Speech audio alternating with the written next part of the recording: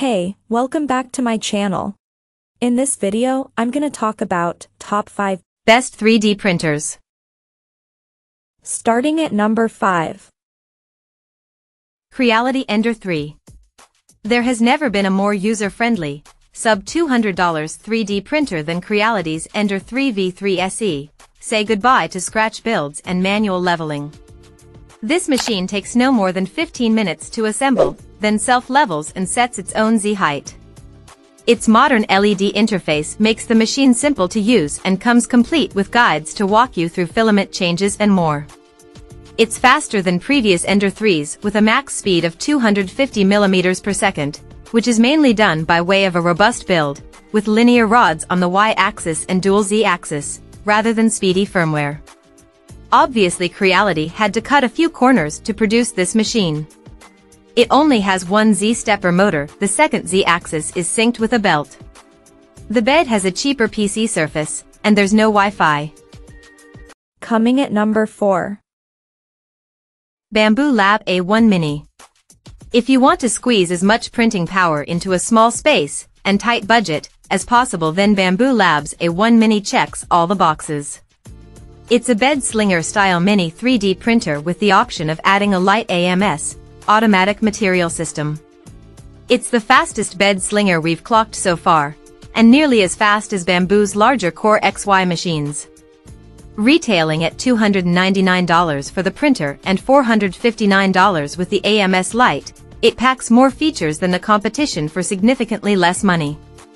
It has an intuitive color touchscreen, quick change steel nozzles and a blazing 10,000 mm/s superscript 2 acceleration speed for fast, clean prints.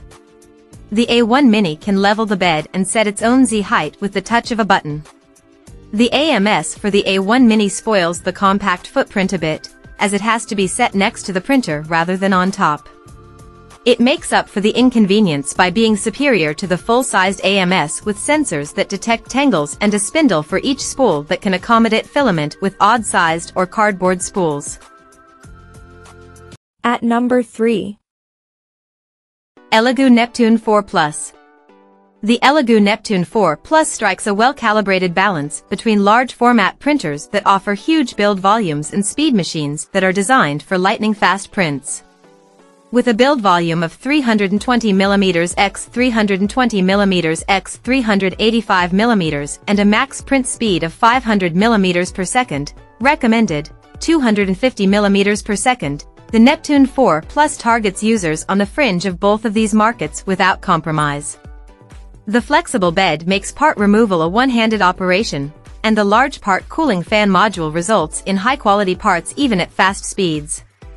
The integrated Wi-Fi module on the Neptune 4 Plus is a welcome addition, as the printer can be easily monitored or adjusted remotely using the Fluid Clipper interface. Add in a USB webcam plugged straight into the printer and you can easily remotely monitor a print with visual feedback, all from a slicer like OrcaSlicer. Number 2 of my list. Creality K1. The entire 3D printing community has fallen in love with high-speed printers, and Creality's new flagship, the K1, is looking to win you over.